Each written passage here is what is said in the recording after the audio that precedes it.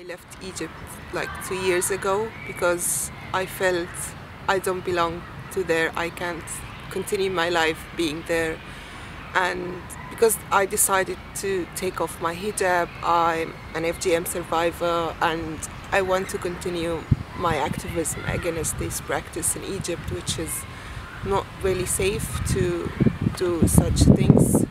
And when I came to the UK in the first time, I find like services and support for survivors, which is not available in my country.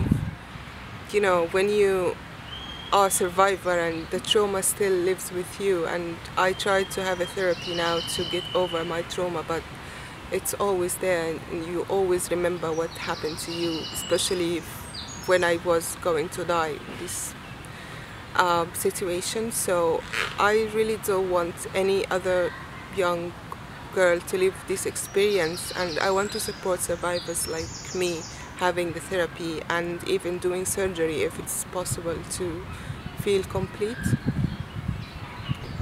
It was very hard when I was taking the bus going to the airport from Egypt and looking from the window to like say goodbye to everywhere, because I'm not sure if I'm gonna come again soon, I'm gonna be deported, I'm gonna be back in my life again.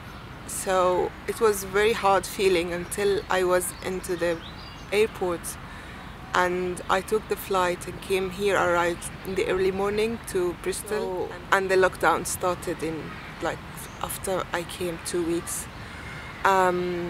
So it was more stressing because, you know, seeking asylum, the process itself is very hard. So with the lockdown and you have to stay home and you have nowhere to go and you have no people to speak to and no internet access and no TV and nothing to do. It's really frustrating when you stay at home and you're just thinking of the future, what's gonna happen to me. Well, comparing to the situation in Egypt and now and here, totally I'm free to speak out and to share my experience.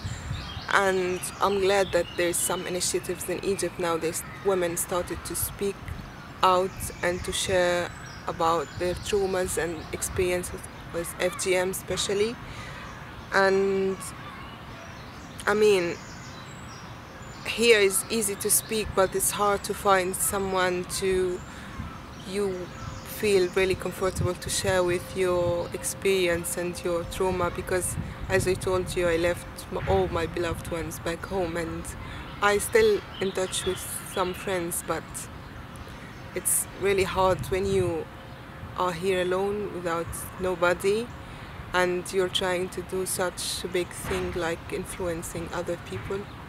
It's not easy, but it's just like you need some support and someone to push you.